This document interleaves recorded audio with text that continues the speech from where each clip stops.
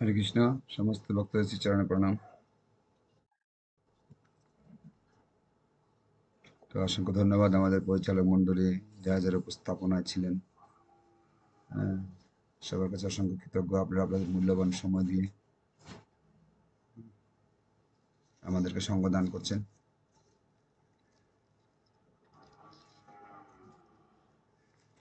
তো আজকে আমরা শ্রীমদ্ ভাগবতমে প্রবেশ করছি।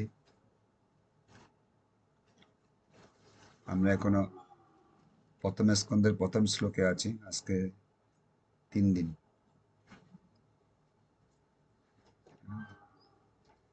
ঠিক আছে, কৃপা করবেন। ओम अज्ञानतिमिरन्धस्य ज्ञानाञ्जनशलाकया चक्षुन्मिलितं येन तस्मै श्रीगुरुवे नमः। श्रीचैतन्यमनोभीष्टं स्थापितं येन भूतले स्वयं रूपं कदा मह्यं ददाति सपदान्तिकम्।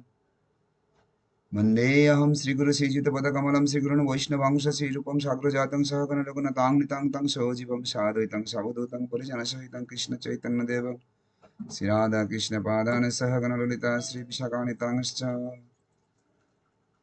नमोऽयं विष्णुपादाय कृष्णपृष्ठाय भूतले श्रीमते भक्तिवेदान्त स्वामिनिति नामिने। नमस्ते सरस्वतीदेवे गौरवाणी प्रचारिणे निर्विशेष शून्यवादि पश्चात्देशतारिणे। वंशाकल्पतरुश्च कृपा सिन्धु भयावच पतितानां पावनं वैष्णवेभ्यो नमो नमः। जय श्री कृष्ण चैतन्य प्रभु नित्यानंद श्री अद्वैत गदाधर शिवहरि गौर भक्तवृंद। हरे कृष्ण कृष्ण कृष्ण हरे हरे, हरे राम राम राम हरे हरे। ओम नमो भगवते वासुदेवाय। ओम नमो भगवते वासुदेवाय। ओम नमो भगवते वासुदेवाय। नारायणं नमस्कृत्यं नरं चैव नरोत्तमं देवीं सरस्वतीं व्यासं ततो जयमुदीरयेत्। नष्टप्रायेषु अभद्रेषु नित्यं भागवत सेवया भागवतोत्तमश्लोके भक्तिर्भवति नष्टोऽपि मुखं करोति वाचालं पङ्गुलं लयते गिरिं यत्कृपातमहं वन्दे श्रीगुरुदिनतारिणं श्रीचैतन्येश्वरं परमानन्दमाधवम्। हरि ओम तत्सत्। जय गुरु महाराज। मस्त भक्तवृंद की जय।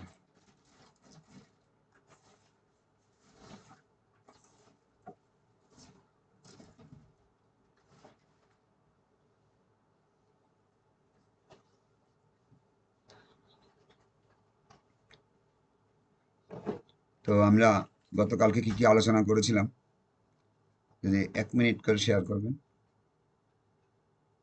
হ্যান্ড রেজ করুন কেউ করতে চাইলে।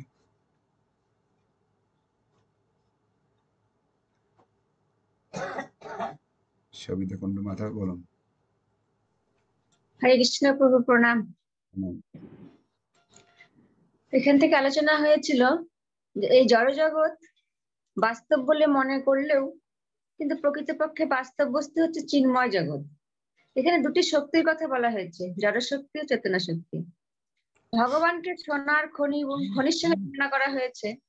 আর এই জড়জগতে যা কিছু সৃষ্টি হয়েছে তা হলো আংটি ও হাড়ের মতো। এই জগতের সৃষ্টিকর্তা ব্রহ্মা। জড়বাদীরা মনে করে তারাই হচ্ছে সৃষ্টিকর্তা, কিন্তু মায়াবাদীদের কুয়োর ব্যাঙের সঙ্গে তুলনা করা হয়েছে। ভগবান সমস্ত জীবের উৎস, ভগবান সমস্ত বিরাজমান। একজন রাজা সমস্ত জমির হিসাব রাখে, আর একজন বাড়ির মালিক শুধু তার নিজের জমিটুকুই হিসাব রাখতে পারে না। রাবণ, হিরণ্যকশিপুর ভগবানকে অস্বীকার করার জন্য কঠোর তপস্যা করতে হয়েছিল। শ্রীকৃষ্ণ হচ্ছেন সর্বকারণের কারণম। জড়বন্ধন থেকে যদি কেউ মুক্ত হতে চায় তাহলে ভগবানের পদপদ্মে আত্মসমর্পণ করতে হবে। হরে কৃষ্ণ প্রভু প্রণাম।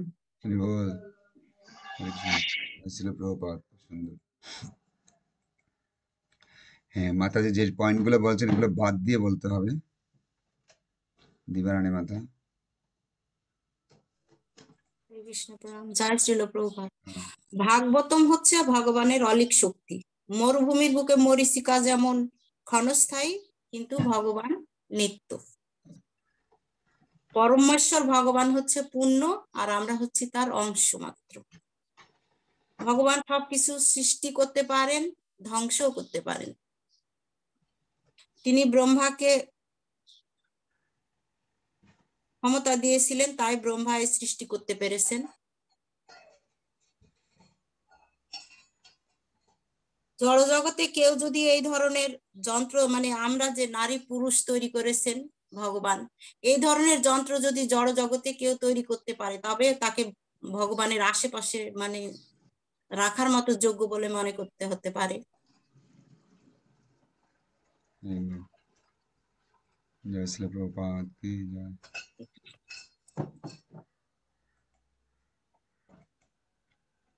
ওকে, আমাদের নিপেন্দ্রনাথ প্রভু। হরে কৃষ্ণ, দণ্ডবাদ প্রণাম প্রভু। প্রণাম। ঈশ্বরের পরম কৃষ্ণ সচ্চিদানন্দ বিগ্রহ, অনাদিরাদি গোবিন্দ সর্বকারণের কারণ, এবং জন্ম আদি অশ্ব ভগবান হচ্ছেন সমস্ত প্রত্যক্ষ এবং পরোক্ষ ভাবে অবগত আছে। তিনি হচ্ছেন স্বরাট স্বাধীন।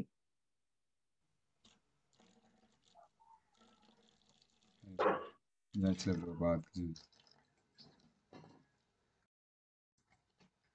মামনি গোড়ায় মাতা, যে পয়েন্ট গুলো বলা হয়েছে এগুলো বাদ দিয়ে বলুন। হরে কৃষ্ণ প্রভু প্রণাম। প্রণাম।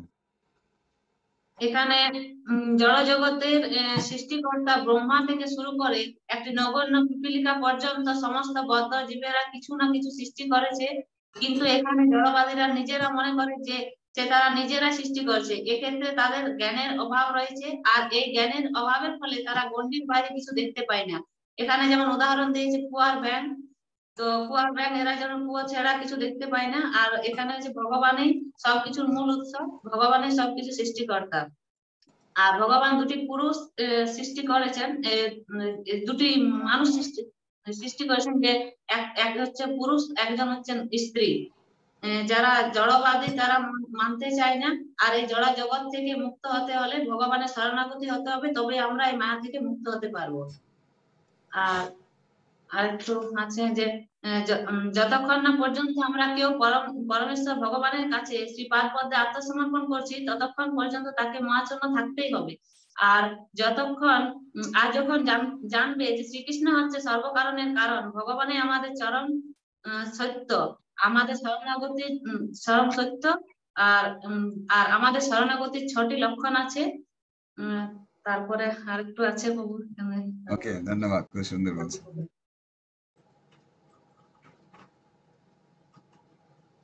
লক্ষ্মী ঘোষ মাতা। প্রণাম প্রভু। যে পয়েন্ট গুলো বলা হয়েছে এগুলো বাদ দিয়ে বলবেন। ভাগবত হচ্ছে ভগবানের স্বরূপ, অর্থাৎ অন্তরঙ্গা শক্তি নিত্য, আর জড়জগতের প্রকাশকারী বহিরঙ্গ শক্তি মরুভূমির পক্ষে মরীচিকার মতো, যেখানে ক্ষণস্থায়ী। আবার এই মরীচিকা থেকে জল আছে বলে মনে হয়, কিন্তু বাস্তবে জল নেই। জড়জগৎকে বাস্তব বলে মনে হয়, কিন্তু এই জড়জগৎ হচ্ছে অপ্রাকৃত জগতের প্রতিবিম্ব। এটা সত্য, কিন্তু এই সত্যটা অন্য কোনো কিছুর উপর নির্ভর করে আছে। এই জড়জগতের প্রকাশ হচ্ছে সততম রজ, এই 3 গুণের সমন্বয়ের ফলে, যা ক্ষণস্থায়ী সৃষ্টির উদ্দেশ্য হচ্ছে বদ্ধ জীবের মধ্যে মহাচ্ছন্ন চিত্তে বাস্তবে আবার ক্রূর সৃষ্টি করা। এই জড়জগৎ বাস্তব বলে মনে হতে পারে, কিন্তু প্রকৃত বাস্তব হচ্ছে যে পরমেশ্বর ভগবান শ্রীকৃষ্ণ তার পার্শ্বদ সহ যেখানে অবস্থান করেন সেটার কথা বলা হয়েছে। প্রণাম প্রভু। ধন্যবাদ। হ্যাঁ, প্রেমময় প্রভু। হরে কৃষ্ণ প্রভু প্রণাম। প্রণাম। তো এখানে আরো আলোচিত হয়েছে যে পরমেশ্বর ভগবান শ্রীকৃষ্ণ হচ্ছেন বৃহৎ ইঞ্জিনিয়ার। তো আমাদের জড়জগতে অনেক ইঞ্জিনিয়ার রয়েছে, তো তারা কেবলমাত্র আমরা সেটার উদাহরণ হিসেবে ভগবানকে তুলনা করে বলা হয়েছে যে ইঞ্জিনিয়ার কেবলমাত্র পরিকল্পনা করে দেয়, এবং এর সঙ্গে যারা সম্পৃক্ত থাকে কেবলমাত্র তারা সেই কাজটা সম্পাদন করে থাকে, তিনি কেবলমাত্র দূরে থেকে সেটা অবলোকন করে। অর্থাৎ সঠিক এখান থেকে যে আমার শিক্ষাটা হয়েছে, সেই শিক্ষাটা হচ্ছে সম্পূর্ণ জ্ঞান ভগবানের মধ্যে সীমাবদ্ধ থাকে, কিন্তু এই জ্ঞানটা অন্যদের মধ্যে পরিপূর্ণ ভাবে থাকে না, যার জন্য তাকে অসমর্থ বলা হয়েছে। এবং এই আধুনিক যুগে যারা নাস্তিক রয়েছে, যারা ভগবানকে স্বীকার করতে চায় না, তো তখন ভগবান কি করেন, এই জড়জগতে অবতীর্ণ হন।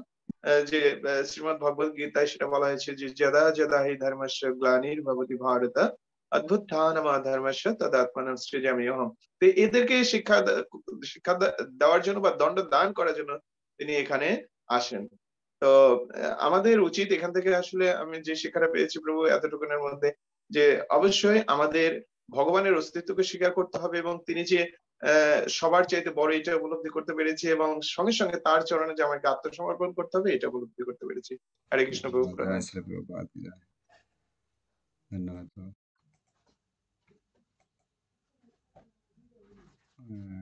অনিতা রায় মাতাজি, হরে কৃষ্ণ। প্রণাম প্রভু। প্রণাম। ভগবানই হচ্ছেন সর্বে সর্বা।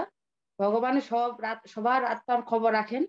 আর মায়াবাদীরা মনে করে যে প্রত্যেক জীবেই হচ্ছে ভগবান। আসলে প্রত্যেক জীবে ভগবান, জীব কোনোদিন ভগবান হতে পারে না। এইটুকু প্রভু আমার বেশি মনে থাকে না প্রভু। হরে কৃষ্ণ, প্রণাম। জয় শ্রী প্রভুপাদ, সুন্দর, খুব ভালো। আমি মনে থাকার ব্যাপারে যেন আমি নোট করতে বলছিলাম আপনাদের, যে ভালো লাগাগুলো নোট করবেন, তাহলে আস্তে আস্তে মনের ধারণ ক্ষমতাটা বাড়বে আস্তে আস্তে। হ্যাঁ, এখনো বলতে পারে, হ্যাঁ প্রভু প্রথমে নিজে পড়াশোনা করলাম, তারপর সংসার জীবনে আসলাম, মনে করলাম পড়াশোনা শেষ হয়ে গেল, তারপর ছেলে মেয়ে বড় হচ্ছে, আস্তে আস্তে ওদেরকে ছোট থেকেই আবার শুরু করলো আবার পড়াশোনা। এই যে ছেলে মেয়েগুলো এখন নিজেরা পড়তে পারছে, এখন আবার আপনি কি শুরু করছেন পড়াশোনা বা খাতা কলম চলো, আর কত বছর চলবে এরকম? বুড়ো হয়ে যাচ্ছি, বিজয়ের বউ আমাদেরকে আবার খাতা কলম ধরাচ্ছে, কি অদ্ভুত! সেই ছোটবেলা মা বাবা ধরাছিল, এখন আবার ধরাচ্ছে, তাই না? কষ্ট আছে না? সারা জীবনে করতে হবে, কিছু করার নেই। মাধুরী রাত মাতাজি, হরে কৃষ্ণ প্রভু। প্রণাম প্রভু। প্রণাম। আপনি বললেন না যে ছোটবেলা আমরা খাতা কলম ধরেছিলাম, তো আবার খাতা কলম ধরেছি। তো এইটাই আমাদের সৌভাগ্য প্রভু, আমাদেরকে আবার সেই ছোট আপনি করে দিয়েছেন। আপনার সামনে আমরা সেই স্টুডেন্ট হয়ে গেছি প্রভু। আমরা আমরা আপনি তো আমার মা বাবা সবকিছু, আপনার সামনে আমরা সন্তান। আর আপনি আমাকে এই মানে খড়ি দিয়েই লেখা শিখাচ্ছেন প্রভু। তো এটাই আমাদের পরম সৌভাগ্য।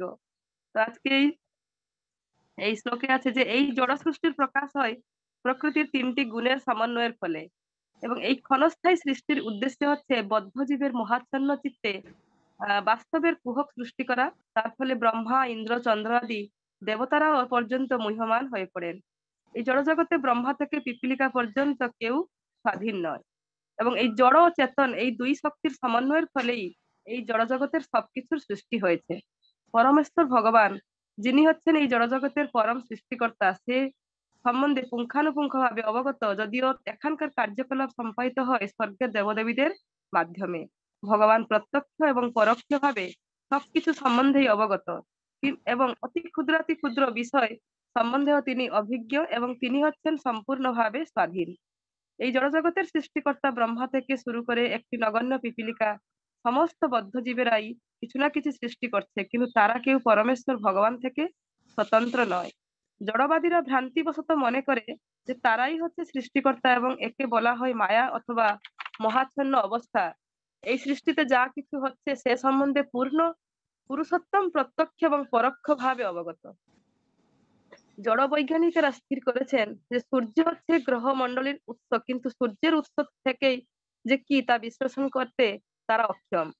পরমেশ্বর ভগবান ব্রহ্মাকে বৈদিক জ্ঞান দান করেছিলেন। হরে কৃষ্ণ প্রভু, আমার এইটুকু অনুভূতি প্রভু। জয় শ্রী প্রভুপাদ, খুব সুন্দর। ঠিক আছে, আমরা দীপালি মাতার নিয়ে আর কারো মেমোরি টেস্ট করব না, তারপর আমরা আলোচনা চলে যাবো। মাতা বলুন। আবার সরস্বতী চলে আসছে রে। প্রণাম প্রণাম। প্রভু। আমি তো বেশ উপলব্ধি করতে পারি না, একটু বলছি যে ভগবান তো সব, ভগবানই তো সৃষ্টিকর্তা। তো সবাই বলে যে ব্রহ্মাই হয়তো সৃষ্টিকর্তা, ব্রহ্মা সৃষ্টি করে। কিন্তু আমি একটু উপলব্ধি আপনার ইয়ার থেকে বলছি যে আপনি যেন বললেন যে চালের বস্তাতে যদি কাঁকড়া বিছা থাকে, তো সবাই বলে যে তখন বলে যে হয়তো চালের বস্তা থেকে ওটা উৎপত্তি হয়েছে, কিন্তু অ্যাকচুয়ালি ভগবানই হচ্ছেন সবকিছু সৃষ্টির বীজ প্রদানকারী। উনি সবকিছু প্রদান করেছেন, সৃষ্টি করেছেন, কিন্তু সেইটা জড়বাদীরা সেটা বিশ্বাস করতে চায় না। এইটুকু বললাম প্রভু। প্রণাম প্রভু, কৃপা করবেন যেন বলতে পারি, একটু উপলব্ধি করতে পারি। হ্যাঁ, সরস্বতী মাতা। হরে কৃষ্ণ প্রভু। প্রণাম। প্রভু আমার এই সামান্যটুকু উপলব্ধি আমি এখন তাদের কাছ থেকে মানে প্রভু মাতাজিদের কাছ থেকে শুনেছি। আমি লিখতেও পারি না ততটা জলদি জলদি, তাই এটুকু সামান্যটুকু একটু আজ এখনই লিখেছিলাম। অন্য কোনো জীবই অভিজ্ঞতা অথবা স্বরাষ্ট্র নয়, অর্থাৎ কেউই সম্পূর্ণরূপে সবকিছুর সম্বন্ধে জ্ঞাত নয় অথবা সম্পূর্ণরূপে স্বাধীনও নয়। ব্রহ্মাকেও সৃষ্টি করার কার্য সম্পাদন করার জন্য পরমেশ্বর ভগবানের ধ্যান করতে হয়েছিল। তাই আমাদের মতো সাধারণ মানুষের কি করতে পারি? হরে কৃষ্ণ প্রভু, এইটুকুই। জয় শ্রীল প্রভুপাদ কি জয়। হরি বল। খুব সুন্দর, স্বল্প সময়ে ভালো কিছু উপলব্ধি। পুষ্পিতা মাতাজি।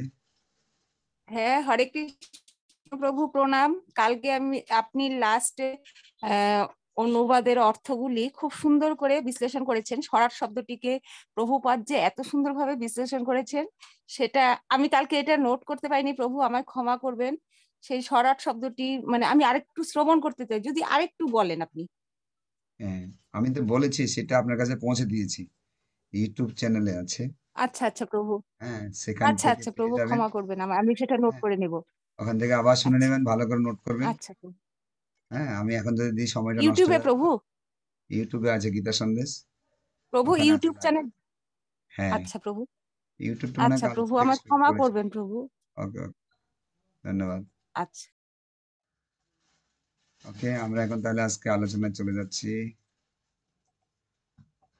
আমরা গতকালকে কতটুকু পড়াশোনা করেছি আমি শেয়ার দিচ্ছি আপনাদেরকে। সবাই কারা কারা সামনে আছেন হ্যান্ড রাইজ করুন। মোবাইলের সামনে যারা যারা আছেন অবশ্যই হ্যান্ড রাইজ করবেন। হ্যান্ড রাইজে থাকবে, অনেকে আছে ভিডিও অন আছে আমি দেখছি আছে, কিন্তু ভুলে গেছে হ্যান্ড রাইজ করতে। হয়তো ভগবানের চিন্তায় মগ্ন আছে, আমি কি করবো। তার চেষ্টা করে হ্যান্ড রাইজ করার, তাহলে আপনাদের পেয়ে যাবো। যে ভাগবত মানে কি? সম্পূর্ণ টেনশন ফ্রি করে। গীতা মানে কি? আমাদের ভুল দেখায় দেয়, এই তুমি এটা ভুল করছো। আর ভাগবত মানে কি? রস দেয় না। খেজুরের রস পেলে কি আর কোনো কিছু মনে রাখি? রসগোল্লার রস পেলে কি কিছু মনে থাকে? ভাগবতের রসে সব ভুলে যায়। হ্যান্ড রাইসও ভুলে যাচ্ছে, আমি কি করবো বলুন। জয় শ্রীল প্রভুপাদ। ওকে, আমি এখন শেয়ার করছি।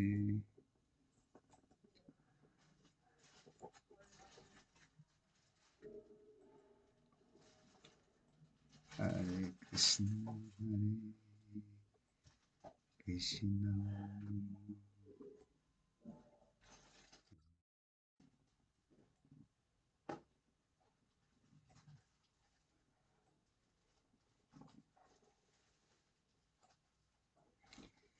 হরি বল। জয় শ্রীল প্রভুপাদ কি জয়। এখন আমাদের আমি একটু অ্যাডভান্স বলবি। হ্যাঁ, রিডিং কে করবে আর এটার উপরে কে এক্সপ্লেন করবে। যদি আমি 1 মিনিট আগে বলে দিই তাহলে তার ধ্যানটা ভালো করে দেবে, ভালো হবে না? হ্যাঁ,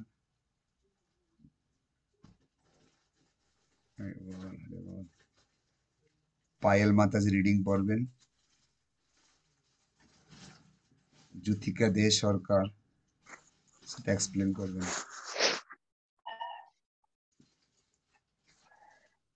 হরে কৃষ্ণ প্রভু, প্রণাম। হ্যাঁ মাতা বলুন। কোনো মায়াবাদী পণ্ডিত তর্ক করে যে শ্রীল ব্যাসদেব শ্রীমদ্ ভগবত রচনা করেননি, এবং তাদের কেউ কেউ বলে যে শ্রীমদ্ ভগবত হচ্ছে বোপদেব নামক জনৈক ব্যক্তির রচিত একটি আধুনিক গ্রন্থ। এই ধরনের মতামতগুলি সম্পূর্ণরূপে যুক্তিহীন। শ্রীধর স্বামী দেখিয়ে গেছেন যে বহু প্রাচীন পুরাণে শ্রীমদ্ ভগবতের উল্লেখ রয়েছে। সবচাইতে প্রাচীন পুরাণ মৎস্য পুরাণে শ্রীমদ্ ভগবতের উল্লেখ রয়েছে। এই পুরাণে উল্লেখ করা হয়েছে যে শ্রীমদ্ ভগবতের শুরু হয়েছে গায়ত্রী মন্ত্র দিয়ে, এবং তাতে বহু পারমার্থিক নির্দেশের বর্ণনা রয়েছে। তাতে বৃত্রাসুরের ইতিহাস রয়েছে। পূর্ণিমার দিনে এই গ্রন্থটি কাউকে দান করলে জীবনের পরম পূর্ণতা প্রাপ্ত হয়ে ভগবত ধামে ফিরে যাওয়া যায়। হরে কৃষ্ণ। অন্যান্য প্রণাম মাতা, প্রণাম প্রণাম প্রণাম। হরি বল। প্রণাম প্রভু। ধন্যবাদ। আমাদের জ্যোতিকা দে সরকার মাতাজি, আপনি এটার উপরে 2-4 মিনিট বলার চেষ্টা করুন। হরে কৃষ্ণ, প্রণাম প্রভু। প্রণাম।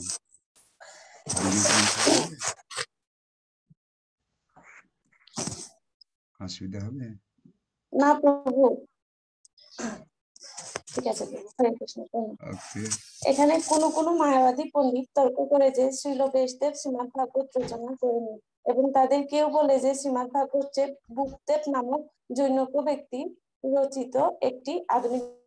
মানে আমাদেরকে এখানে বুঝাতে মানে মায়াবাদীরা যারা মানে শুধু তর্ক করে, মানে যুক্তিযুক্ত ভাবে কিছু ওরা বুঝতে চায় না, এবং ওরা যে এটা মানে কোত্থেকে আসছে ওরা মনে এই যে এখানে প্রভুপাদ বলে গেছেন যে এখানে একটা কথা বলা হয় যে মৎস্য পুরাণে শ্রীমদ্ ভাগবতের উল্লেখ রয়েছে, সেই মৎস্য পুরাণটা ওরা মনে হয় ভালো করে প্রভু ওরা কখনো মানে দেখতে যায়নি, ওরা আন্দাজে বলে দিয়েছে যে এটা বুদ্ধদেব নামক ব্যক্তি জৈনক ব্যক্তি রচিত, অথচ ওরা মানে কোনো শাস্ত্র যুক্তিসঙ্গত ভাবে কিছু বলে না, এবং ওটা মানে কখনো মানে শাস্ত্রের ভিত্তিতে ওরা কিছু বিচার করেনি আমার যেটা মনে হয়, সেজন্য ওদের মুখে আসছে সেটা বলে দিয়েছে।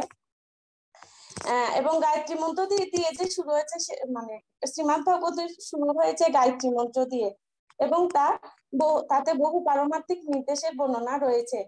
এই যে গায়ত্রী মন্ত্র দিয়ে শুরু হয়েছে, পারমার্থিক নির্দেশের বর্ণনা দিয়ে শুরু হয়েছে, প্রভুপাদ এখানে একদম প্রমাণ সহিত এজেটিস ভাবে বলে দিয়েছেন, মানে শাস্ত্রের বাইরে প্রভুপাদ কোনো কথা বলেননি। এখানে কোথা থেকে আসছে, কি আসছে, কিভাবে শুরু হলো, একদম বিশ্লেষণ সহিত প্রমাণ সহিত প্রভুপাদ এখানে নির্দেশ করে দিয়েছেন। কিন্তু মায়াবাদীরা যারা তর্ক করে যে এরকম ব্যক্তি রচনা করেছে, এটা না ওটা, ওরা কিন্তু শাস্ত্রের বাইরে কথা বলছে, ওরা কিন্তু কোনো ধরনের প্রমাণ দিতে পারে না যে এটা এখান থেকে আসছে, এটা এভাবে আসছে। এতটুকু প্রভু ছিল আমার উপরে। জয় শ্রী প্রভুপাদ কি জয়। হরে ধন্যবাদ। কৃষ্ণ।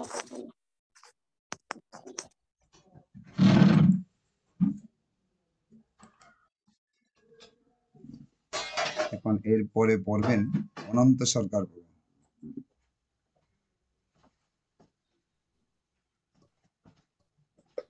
হরে কৃষ্ণ প্রভু।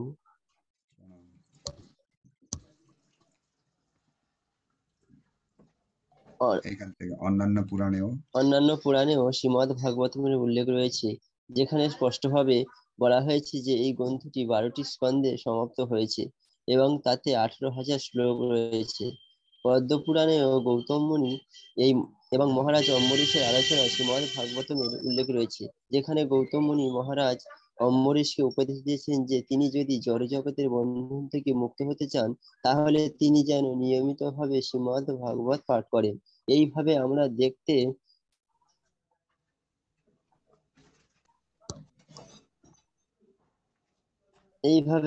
দেখতে পাই যে শ্রীমদ্ ভাগবতের প্রামাণিকতা সম্বন্ধে কোনো সন্দেহেরই অবকাশ নেই। চৈতন্য মহাপ্রভুর অবতরণের পরেও গত 500 বছর ধরে শ্রী জীব গোস্বামী, শ্রী বিশ্বনাথ চক্রবর্তী ঠাকুর, শ্রীপাদ বল্লভাচার্য প্রমুখ বহু বিদগ্ধ পণ্ডিত শ্রীমদ্ ভাগবতের বিস্তৃত ভাষ্য রচনা করেছেন। যারা ঐকান্তিকভাবে জ্ঞানের অন্বেষী, তারা যেন আরো গভীরভাবে দিব্য জ্ঞান আস্বাদন করার জন্য সেই সমস্ত ভাষ্য পাঠ করার চেষ্টা করেন। শ্রী বিশ্বনাথ হরে কৃষ্ণ। ধন্যবাদ।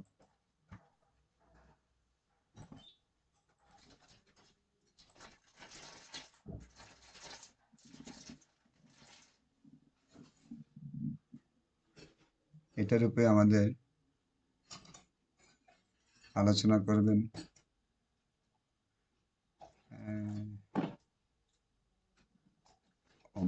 অনন্ত মূর্তি বাবু। কোথায় দেখছি না, হ্যাঁ আমার বাবু আছেন, অনন্ত মূর্তি বাবু বলবেন।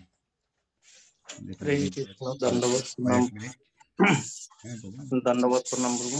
এখানে এক কথায় বললে শ্রীমদ্ ভাগবতম যে পৌরাণিক অন্য গ্রন্থ থেকে অনেক পুরাতন, আমরা মনে করছি যে শ্রীমদ্ ভাগবতম এই তো মায়াবাদীদের একটা ভাষ্য আছে যে কে বুদ্ধদেব কে করেছেন, এখানে সেই সব যুক্তি খণ্ডন করা হচ্ছে এবং এই গ্রন্থের পূর্ব ইতিহাস টানা হচ্ছে। কোথায় এই গ্রন্থের উল্লেখ রয়েছে সেটাও এখানে দেখানো হচ্ছে। যেমন পদ্ম পুরাণেও রয়েছে। গৌতম মুনি তিনি মহারাজ অম্বরীশকে এই উপদেশ দিয়েছিলেন যে জড়জগৎ থেকে মুক্ত হতে হলে অবশ্যই শ্রীমদ্ ভাগবতম পাঠ করতে হবে। তো এরকম আমাদের প্রমাণিকতার কোনো মানে এখানে যুক্তি দেখানো হচ্ছে যে এর কোনো ভাগবতমের প্রমাণিকতা সম্বন্ধে কোনো আর সন্দেহের অবকাশ থাকার কথা নয়। তারপরেও প্রভুপাদ বলছেন যে এরপরেও যদি কারো সন্দেহের অবকাশ হয় তাহলে মহাপ্রভুর পরবর্তী যে সমস্ত গোস্বামীগণ বা বিদগ্ধ পণ্ডিতগণ মহাপ্রভুর ধারায় থেকে, যেমন জীব গোস্বামী, বিশ্বনাথ চক্রবর্তী ঠাকুর, এরকম মহাজনগণ শ্রীমদ্ ভাগবতের বিস্তৃত ভাষ্য দিয়েছেন। তাদের ভাষ্য পাঠ করার পরে এই সমস্ত সন্দেহ আরো সম্পূর্ণভাবে দূরীভূত হবে এবং মহাজনদের পদাঙ্ক অনুসরণ করলে এই ভাষ্য। তো আমাদের গীতাতেও একটা কথা রয়েছে যে গীতা বা ভাগবত উপযুক্ত মাধ্যম থেকে, অর্থাৎ পরম্পরায় যিনি এই ধারার সাথে যুক্ত তার কাছ থেকে শ্রবণ করতে হবে, তার কাছ থেকে পাঠ করতে হবে। সেই যুক্তিকতা এখানে দেখানো হচ্ছে যে যে কোনো ভাষ্য পড়লে হবে না। এই ধরনের বিদগ্ধ পণ্ডিত অনেক থাকতে পারেন, বিদগ্ধ বক্তা অনেক থাকতে পারেন, কিন্তু যারা এবং পরম্পরা যুক্ত, এই এবং পরম্পরা যুক্ত নয় তাদের ভাষ্য পড়লে আসলে এই যে গভীরভাবে যে তাৎপর্য সমৃদ্ধ শ্রীমদ্ ভাগবত সেটি আস্বাদন করা যাবে না। হরে কৃষ্ণ। প্রভু ধন্যবাদ। খুব সুন্দর প্রভু।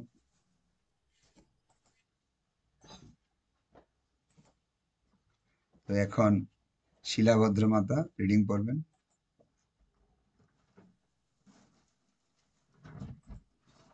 হরে কৃষ্ণ প্রভু। কোথা থেকে প্রভু? দেখুন আমি এরো চিহ্ন দিচ্ছি। হ্যাঁ, এখান থেকে বিশ্বনাথ চক্রবর্তী ঠাকুর। শিল বিশ্বনাথ চক্রবর্তী ঠাকুর জড় কর্মতত্ত্ব রহিত আদি রসের কামনমত্ততা রহিত আদি রসের আলোচনা করেছেন। সমস্ত জড় সৃষ্টির কাম ভাবের দ্বারা প্রভাবিত হয় পরিচালিত হচ্ছে। আধুনিক যুগে কামই হচ্ছে সমস্ত কার্যকলাপের মূল অনুপ্রেরণা। যেদিকে তাকানো যায় দেখা যায় যে যৌন আবেদনের হাতছানি। সুতরাং এই যৌন আবেদন অবাস্তব নয়, তবে তার যথার্থ প্রকাশ হচ্ছে জগৎ। ভগবত ধামে এই জড়জগতের যৌন জীবন হচ্ছে প্রকৃত প্রেমের বিকৃত প্রতিফলন। বাস্তব। হ্যাঁ প্রভু, আমি বাংলা তো পারি না প্রভু। বুঝতে পারছি আমি। হ্যাঁ প্রভু। হরে কৃষ্ণ। তাদের চেষ্টা করেছেন। এটার উপরে আমাদের আলোচনায় বলতে অনুরোধ করব।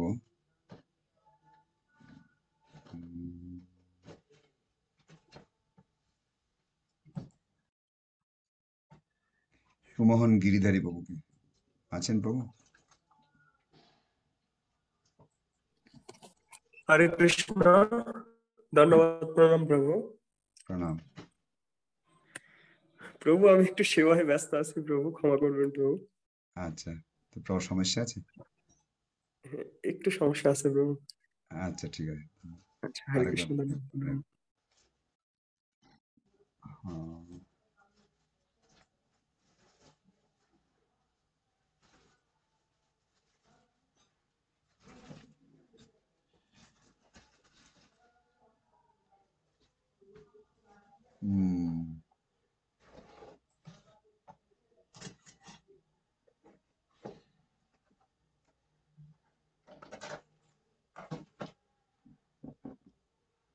আমাদের প্রবীর কুমার প্রভু হরে কৃষ্ণ প্রভু, দণ্ডবোধ প্রণাম। শ্রীমদ ভাগবতমের উপরে বলার সাধ্য সামর্থ্য নেই, তারপরে আপনারা আদেশ পালন করছে প্রভু। হরে কৃষ্ণ। এখানে আমাদের শ্রীমদ ভাগবতমের প্রমাণিকতা নিয়ে আলোচনার এক অংশে শ্রীল বিশ্বনাথ চক্রবর্তী ঠাকুর জড় কামনমত্ততা নিয়ে যে আদি রসের আলোচনা করেছেন। সমস্ত সৃষ্টি আসলে আমাদের কামোন্মত্ততা, এই কামোন্মত্ততার মধ্যে আমরা এখন আরো নতুন নতুন ধারায় জগতে যত কিছুই দেখছি, এই ফেসবুক, ইনস্টাগ্রাম, সব জায়গায় যৌন আবেদন, যৌন হাতছানি।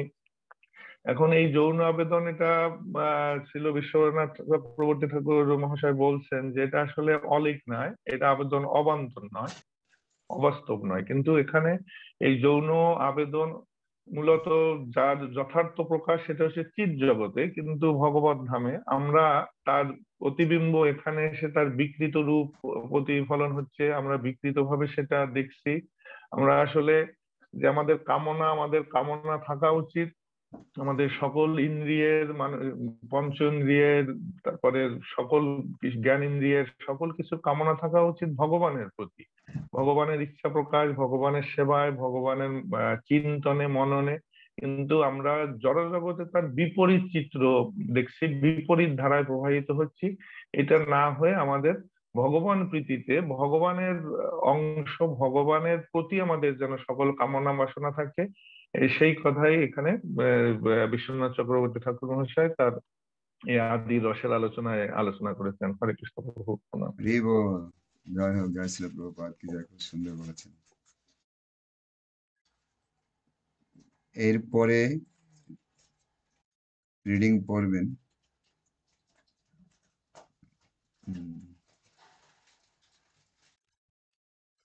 108 সঞ্জীব সৌদি আরব।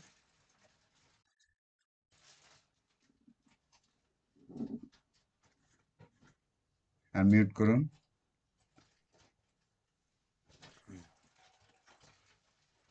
আমরা সৌভাগ্যবান, সৌদি আরব থেকে প্রভু কষ্ট করে আমাদের সঙ্গে আছেন।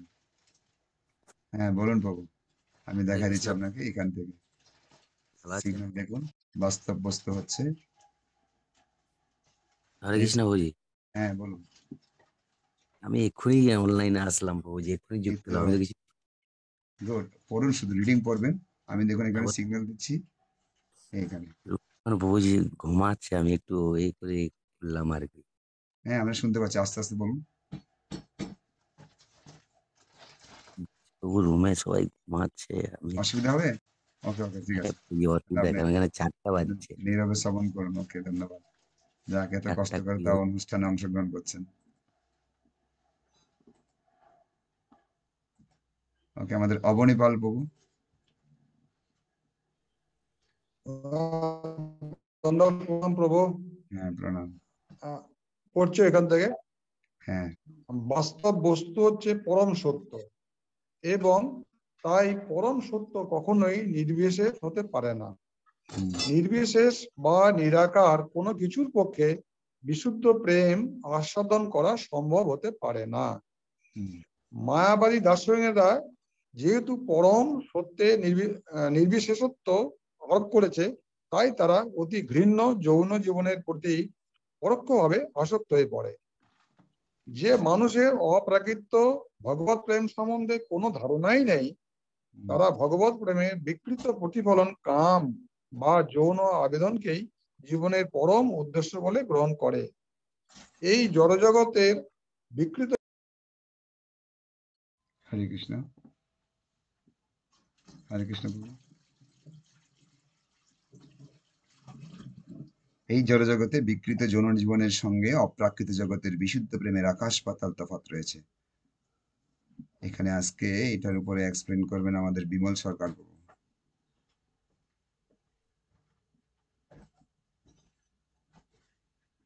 হরে কৃষ্ণ, দণ্ডবত প্রণাম প্রভু। প্রণাম।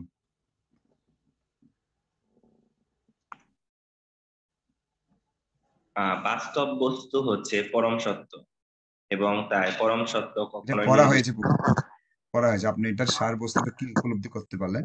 সেটা একটু আমাদের উদ্দেশ্যে কিছুক্ষণ বলবেন। আমরা জড়জগতে যে প্রেম ভালোবাসা দেখি সেটা হচ্ছে আমরা ভাবি যে অপ্রাকৃত যে প্রেম ভালোবাসা ভগবান শ্রীকৃষ্ণ যে রাসলীলা করেছেন আমরা সেটাকে ভুল ব্যাখ্যা করি, সেটাকে ভাবি যে আমাদের জড়জাগতিক যে প্রেম ভালোবাসা আছে সেরকমটাই। কিন্তু জগৎগুরু শ্রীল প্রভুপাদ আমাদেরকে স্পষ্টভাবে বুঝিয়ে দিচ্ছেন যে এই দুটার মধ্যে আকাশ পাতাল পার্থক্য রয়েছে। আমাদের যে জড়জাগতিক যে বাসনা থাকে সেখানে কাম থাকে, কিন্তু অপ্রাকৃত জগতে সেখানে কোনো কামের স্থান নেই। এটা যারা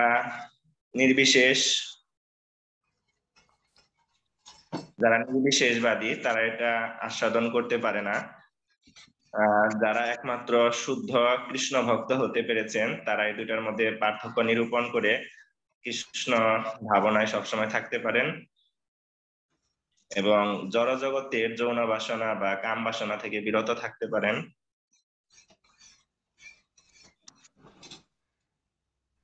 এবং যাদের অপ্রাকৃত প্রেম সম্পর্কে কোনো ধারণা নেই তারা সেটা উপলব্ধি করতে পারবে না। তারা শুধু ভাববে যে আসলে জড়জাগতিক যে কাম বাসনা আছে সেটাই তারা প্রধান বলে গণ্য করতে সবসময়। হরে কৃষ্ণ, দণ্ডবোধ প্রণাম প্রভু। হরি বল, জয় শ্রী প্রভুপাদ কি জয়। খুব সুন্দর প্রভু, ভালো বলেছেন।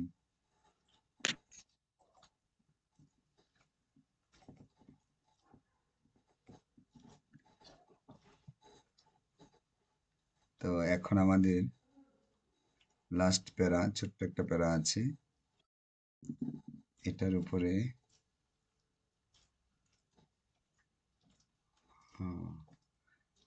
মিতালি রাধিকা মাতাজি পড়বেন এবং তার উপরে এক্সপ্লেন করবেন 2-3 মিনিট।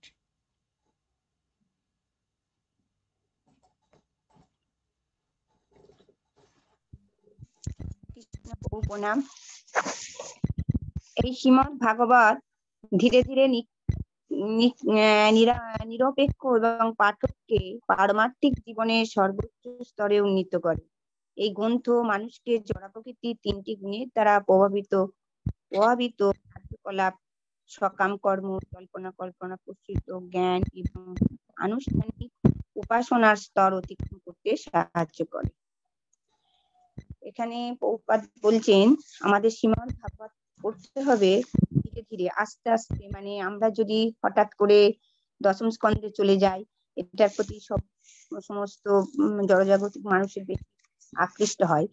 আমরা যেন সেই ভাবে না পাঠ করে এই শ্রীমদ ভাগবতকে আস্তে আস্তে ধীরে ধীরে মানে স্কন্ধ থেকে পড়ে পড়ে যায়। এবং এই যে জড়জগতের 3টে গুণের কথা বলা হয়েছে, যে জড় প্রকৃতির 3টি গুণের দ্বারা প্রভাবিত কার্যকলাপ, সকাম কর্ম, কল্পনা জ্ঞান এবং আনুষ্ঠানিক উপাসনা অতিক্রম করতে সাহায্য করে। এই যে আমরা এইগুলো যদি এইভাবে পাঠ করে যাই তাহলে আমাদের মধ্যে কল্পনা আছে, সকাম কর্ম, সেইগুলোকে আমরা অতিক্রম করতে পারবো।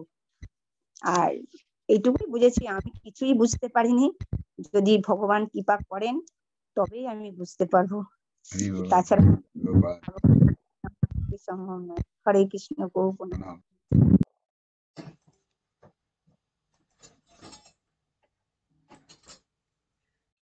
ওকে,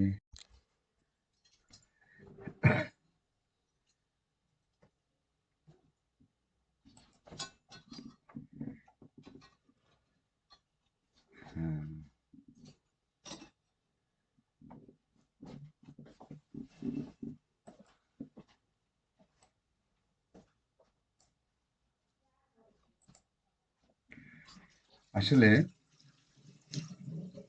আমরা আজকের যে আলোচনা সেটাতে শ্রীমদ ভাগবত যে আমাদের জীবনের জন্য কি করতে পারে, হ্যাঁ, সেই কথাটা প্রভুপাদ আমাদের হৃদয়ে নাড়া দিয়ে দিয়েছেন। হ্যাঁ হ্যাঁ, শ্রীমদ ভাগবত যে আমাদের জীবনে কতটুকু গুরুত্বপূর্ণ। আর ভাগবতটা যে এটা নতুন শুধু যে এক জায়গায় লেখা আছে তা নয়, সে ভাগবতের কথা পুরাণে উল্লেখ আছে। যেরকম চৈতন্য মহাপ্রভু আসার কথা ভাগবত উল্লেখ আছে। হ্যাঁ, মহাপুরুষদের কথা, ভগবান কৃষ্ণের কথা আসবেন, সেটা অনেকদিন আগে উল্লেখ আছে, কখন কিভাবে আসবেন। সেরকম শ্রীমদ্ ভাগবত যে আমাদের জন্য কতটুকু গুরুত্বপূর্ণ সেটা এখানে লেখা আছে, মৎস্য পুরাণে আছে। হুম, বিভিন্ন জায়গায় সেটা ভগবান উল্লেখ করেছেন যে আমাদের জন্য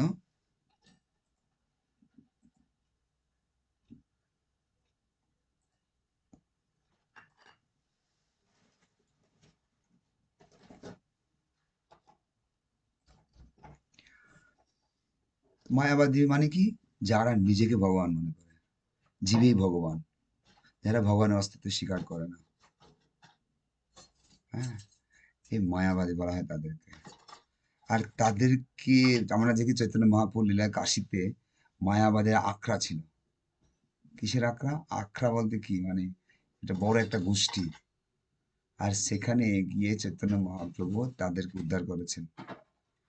হ্যাঁ, ভগবানের ভগবত্তা প্রকাশ করেছেন ওখানে।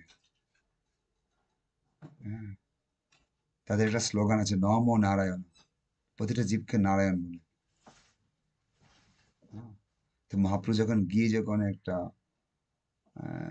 যেখানে উচ্ছিষ্ট জায়গা আছে সেখানে গিয়ে সবাই আছে, তাদের লিডার আছে প্রকাশানন্দ সরস্বতী, আর ওখানে এক জায়গায় গিয়ে তিনি নোংরার মধ্যে গিয়ে এক জায়গায় বসে আছে, একটা অপরিষ্কার জায়গা এক কোনায় গিয়ে, আর মহাপ্রভুর শরীর থেকে তখন জ্যোতি নির্গত হচ্ছে। তখন প্রকাশানন্দ সরস্বতী বলছে তোমাকে তো দেখতে নারায়ণের মতো মনে হচ্ছে, হ্যাঁ,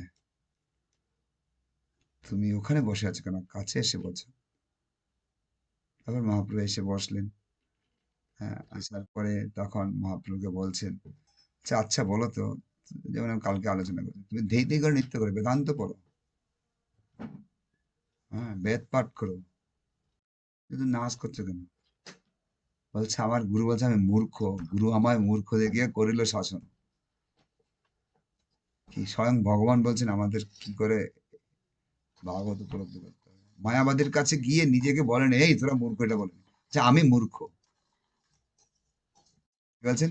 মায়াবাদীর কাছে গিয়ে বলছেন তোমরা মূর্খ না, আমি মূর্খ। সেখানে গিয়ে তাদের কাছে ভগবান কি বলছেন, গুরু আমাকে শাসন করেছেন মূর্খ বলে। ও অত তুমি বেদান্ত বেদান্ত পড়তে পারবে না, তুমি শুধু হরিনাম করো, নামে পাওয়ারফুল, ভাগবত রচনা করো, ভাগবত সিদ্ধান্ত। তো এত কিছু যে মানুষের মায়াবাদী আছে, আরো কিছু নাস্তিক আছে, কেউ শাস্ত্র অপব্যাখ্যা করছে, সহজী আছে, আউল বাউল নেড়া নেড়িসায় দরবেশ, হ্যাঁ, এই যে 13টি অপসম্পদা আছে, বিভিন্ন শাস্ত্র অপব্যাখ্যা চলছে, তার জন্য ভগবানকে এসে ভক্তরূপে এসে পণ্ডিতের লীলা করতে হয়েছে। ভগবান বৃন্দাবনে চোরের লীলা করে সবাইকে মন জয় করেছেন, চুরির লীলা করে নাকি, কারো কাপড় চুরি করে রাখছে, কারো মাখন চুরি করে খাচ্ছে, চুরির লীলা করে সবাইকে খুশি করেছেন। আর চোর এখন পণ্ডিত হয়ে এসে মানুষের মনের যে ভিতরে যে শাস্ত্র নিয়ে ভ্রান্ত ধারণা আছে সেটাকে ধূলিসাৎ করেছেন, পাণ্ডিত্য লীলা করে শাস্ত্রের অপসিদ্ধান্ত দূর করে সঠিক সিদ্ধান্তে নিয়ে গিয়ে পৌঁছে দিয়েছেন যে Krishna is all in all, একেলা ঈশ্বরের গাছনস্তবিদ। সমস্ত শাস্ত্রের মধ্যে ভাগবতম যে শ্রেষ্ঠ সেটা তুলে দিয়েছেন, আর শ্রীল প্রভুপাদ আজকে সেটাই তুলেছেন যে বহু প্রাচীন পুরাণেও ভাগবতের কথা উল্লেখ আছে। প্রাচীন পুরাণে ভাগবতের কথা উল্লেখ আছে, মৎস্য পুরাণের কথা, মৎস্য পুরাণে আছে উল্লেখ। হ্যাঁ, তো এবং ভাগবত যে কতটুকু মূল্যবান, ভাগবত গ্রহণ করা, ভাগবত গ্রহকে দান করা, ভাগবত কথা প্রচার করা, হ্যাঁ, সেটা কতটুকু গুরুত্বপূর্ণ। হ্যাঁ, বলছে এই কাজ করলে ভগবত ধাম গোলকে পৌঁছানো যাবে। কোথায়?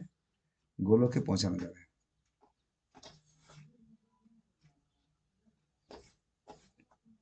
হ্যাঁ,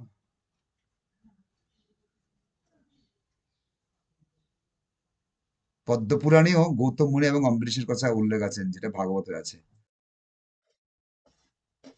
হ্যাঁ,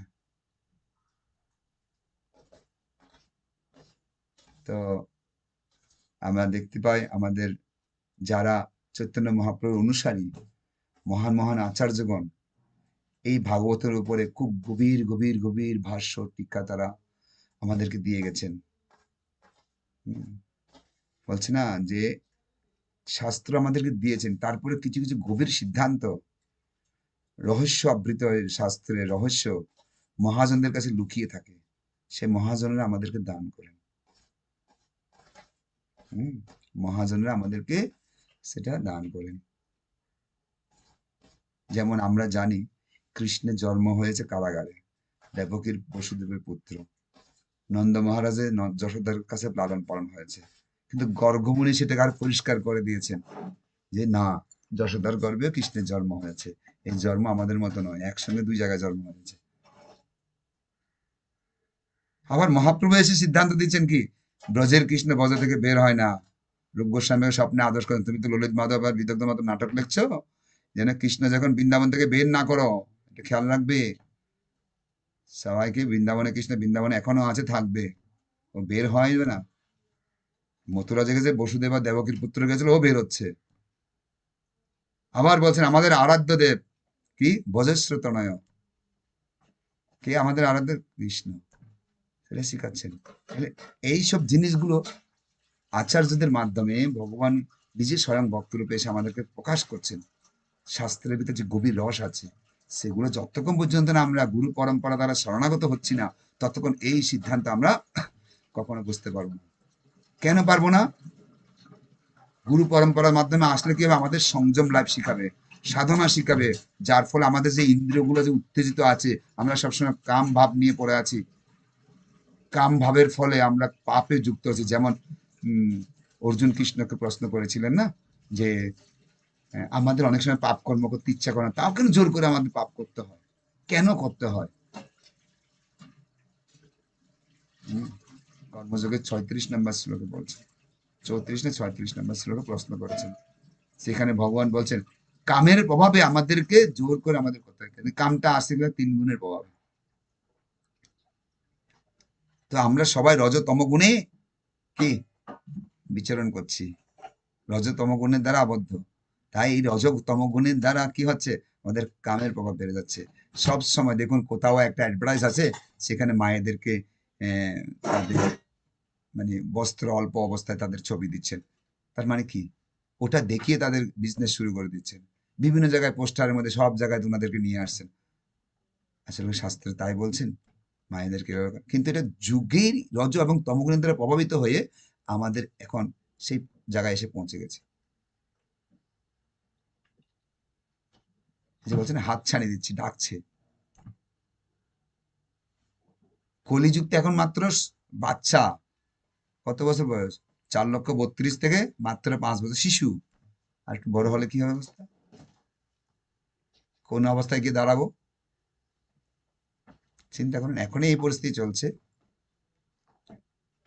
প্রতিটা পাড়ায় পাড়ায় রাসলীলা করছে, এখন প্রতিটা ঘরে ঘরে রাসলীলা চলছে, বিকিরণ করছেন। সত্যিকার জিনিসটাকে উল্টো ভাবে নিচ্ছে সবাই। কিন্তু আমরা এর আগে আলোচনা করেছিলাম যে এখানে যেটা হচ্ছে, আমাদের হচ্ছে কি, দেহকে কেন্দ্র করে এটাকে কাম উৎপন্ন হচ্ছে। আত্মেন্দ্রিয় প্রীতিবাঞ্ছা তারে বলে কাম। আর চিন্ময় জগতে কি আছে, কৃষ্ণেন্দ্রিয় প্রীতিবাঞ্ছা। এটা যদি এখান থেকে কমপ্লিট করে না যায়, ততক্ষণ পর্যন্ত ওখানে প্রবেশ করা যাবে না। নো এন্ট্রি সাইনবোর্ড লেখা আছে। যদি 1% যদি আত্মেন্দ্রিয় প্রীতিবাঞ্ছা থাকে, যাওয়া যাবে না। 100%, 99% হলে যাওয়া যায়, নো এন্ট্রি। সম্পূর্ণভাবে 100% কৃষ্ণেন্দ্রিয় প্রীতিবাঞ্ছা হলে তাহলে ওখানে পৌঁছাতে পারবে। কোথায়? কৃষ্ণের ধামে।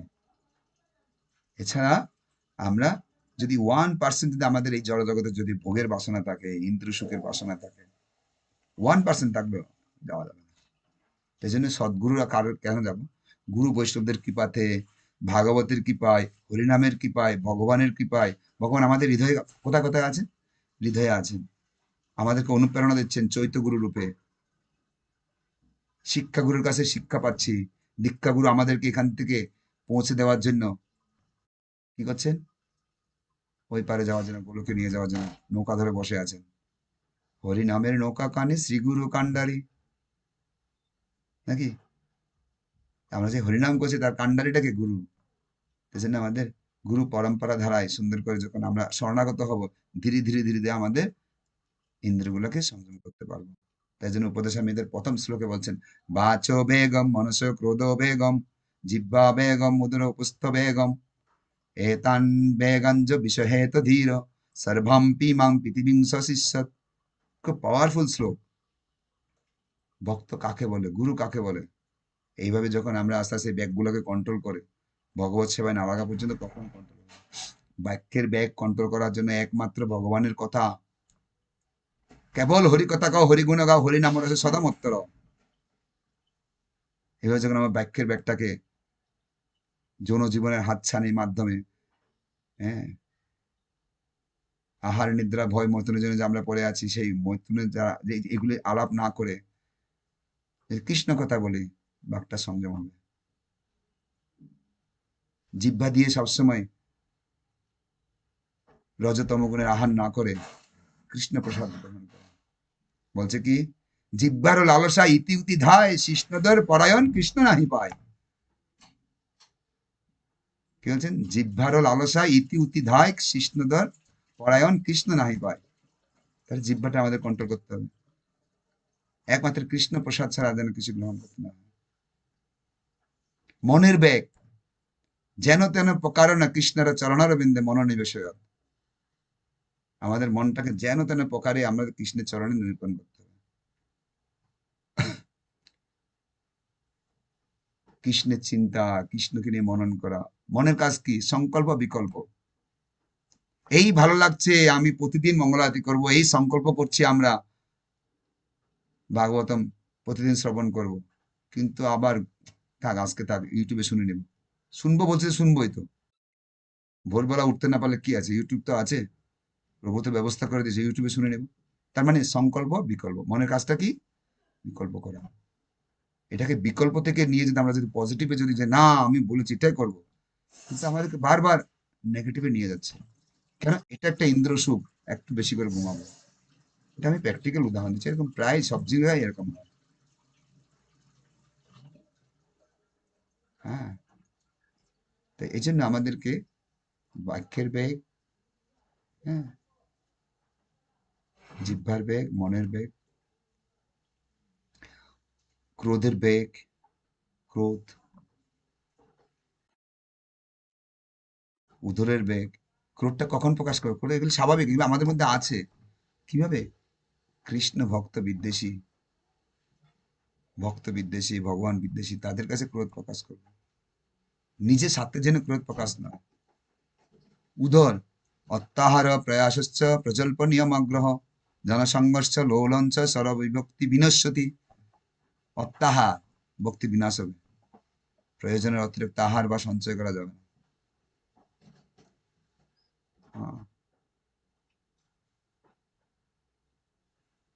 উদর পোস্ত একমাত্র সন্তান উৎপাদনের জন্য আমাদের মনু এবং শতরূপাকে সৃষ্টি করেছিলেন,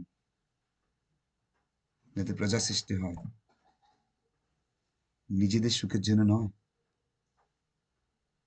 দৈহিক সুখের আনন্দ বিধানের জন্য নয়।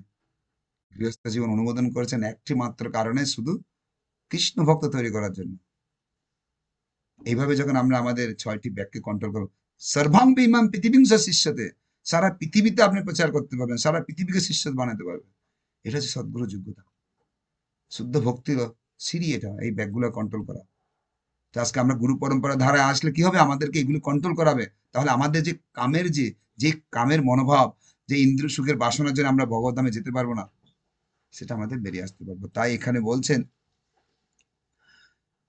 আমাদের এই জগতে কি হচ্ছে, এই আবেদনটাকে, ইন্দ্রিয় সুখের আবেদনটাকে জীবনের পরম উদ্দেশ্য বলে সবাই গ্রহণ করছেন। কিন্তু এটা আসছে করতে ভগবানের প্রতি যে তীব্র বাসনা, তাকে সুখ বিধানের যে বাসনা আছে, কৃষ্ণ প্রেম, তার বিপরীত প্রতিফলন। তো সেটা এখান থেকে আমাদেরকে প্র্যাকটিস করে যেতে হবে। ওইটার জন্য আমাদের আজকে এখানে থাকতে হচ্ছে। বেরোতে পারছি না একটি কারণে, ভাগবত কেন চর্চা করব, তার রেজাল্টটা কি? এগুলি যখন আমরা করব, তখন আমাদের যে এই তিনটি গুণের দ্বারা প্রভাবিত হয়ে আমরা সকাম কর্ম করছি, জল্পনা কল্পনা প্রসূত জ্ঞান, হ্যাঁ, এই যে আমরা রজ এবং তম, সত্য রজ তম গুণের দ্বারা বিভিন্ন ইন্দ্র সুখে যুক্ত হয়ে যাচ্ছি, বারবার বেরিয়ে আসার চেষ্টা করছি, বারবার ঠেলে ঠেলে নিয়ে যাচ্ছে, নিয়ে যায় না, চেষ্টা করছি তাও কোন দিকে নিয়ে চলে যাচ্ছে। তো যখন আমরা নিত্যম ভাগবত সেবায়া হৃদয় অন্তস্থ হি অবদ্রাণী বিধুন্নতি সুরচতাম, আমাদের প্রতিদিন ভাগবত কথা শুনবো। ভগবান বলছেন সিনতাম সকতা কৃষ্ণ পুণ্য শ্রবণ কীর্তন, ডেইলি শ্রবণ করা, ডেইলি মনন করা, সেটাকে প্রচার করা, ভাগবত জ্ঞান দান করা, ভাগবতম দান করা। তাহলে আমাদের যে এই হৃদয় অন্তস্থহি অবদ্রাণী যে বাসনা, ভৌতিক বাসনা, রজ এবং তম গুণের দ্বারা যে বাসনা, তিন গুণের যে বাসনা আছে, সেটাকে ভগবান বলছে আমি পরিষ্কার করে দেবো, তোমাকে টেনশন নিতে হবে, তুমি বেরিয়ে আসতে পারবে। তাই বলছে কি, যখন আমরা শ্রীমৎ ভাগবতকে গ্রহণ করব, শ্রীমৎ ভাগবতকে আশ্রয় করব, তখন আস্তে আস্তে আমরা এই যে তিন গুণের দ্বারা প্রভাবিত যে কর্ম আমরা জবরদস্তি আমাদের বাধ্য করছে হরে কৃষ্ণ, সেটাকে আমরা অতিক্রম করতে পারবো। তাই আমাদের জীবনে ভাগবত কতটুকু প্রয়োজন। এই যে প্রথম শ্লোকটা হচ্ছে কি, আমাদের সঙ্গে যে কৃষ্ণের সম্বন্ধ কেন করব, কি কারণে করব, সম্বন্ধ জ্ঞানটাকে আমাদের করেছে। আমরা জানি এই ভৌতিক জগতে যে আমাদের পরে ভগবানের সঙ্গে সম্বন্ধ হারিয়ে গেছে, সেটা থেকে কিভাবে বেরিয়ে তার সঙ্গে সম্বন্ধ করতে পারবো, এটা হচ্ছে আসল জ্ঞান এখানে আমাদের দিয়ে দিচ্ছে শ্রীমদ্ ভাগবত। শিল প্রভুপাদকে অসংখ্য ধন্যবাদ যে আমাদের জন্য এত সুন্দর করে, দেখুন একটাই 4 লাইনের একটা শ্লোকে 8 পৃষ্ঠার তাৎপর্য লিখেছে, কত ভিতরে ঢুকেছে প্রভুপাদ। কাদের জন্য গেছে? আমাদের জন্য। সেই আমাদের মন্দিরে বসে বসে ছোট্ট একটা কুটিরে একটু হাঁড়িকান জ্বালিয়ে রাত্রে 2 ঘন্টা ঘুমিয়ে বসে বসে বসে বসে লিখছেন, কত কষ্ট করে বৃদ্ধ বয়সে। আর আমরা সেটাকে গুরুত্ব দিচ্ছি না।